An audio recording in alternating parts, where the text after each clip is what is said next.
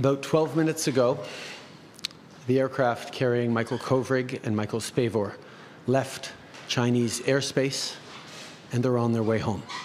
Oh, the sweet taste of freedom. And that's exactly what Michael Kovrig experienced right here at Pearson International Airport. Over my shoulder, he landed here on a Government of Canada Air Force Challenger jet.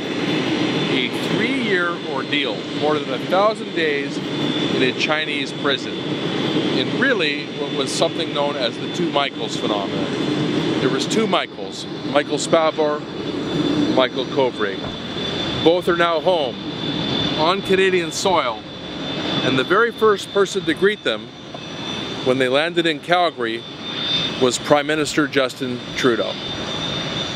The chain of events was very complicated. Basically, the two Michaels were pawns in the big game, and that is because of the nicknamed Huawei Princess.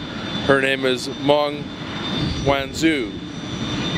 When her troubles with the American court and the American justice system were sorted out, and she was put on a plane back for China, within moments, the Canadian Michaels were put on a plane and sent home. There's lots of debate about the politics of it, and about 5G, and about where things are going technology, but at the end of the day, these were two Canadian men that the country cared about, and they're glad to have home.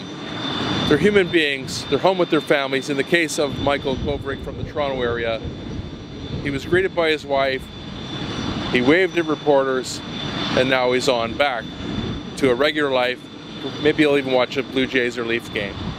With Ernest Rosick out at Pearson at the Sky Service, where history's been made here today, Joe Warmington, Toronto Sun.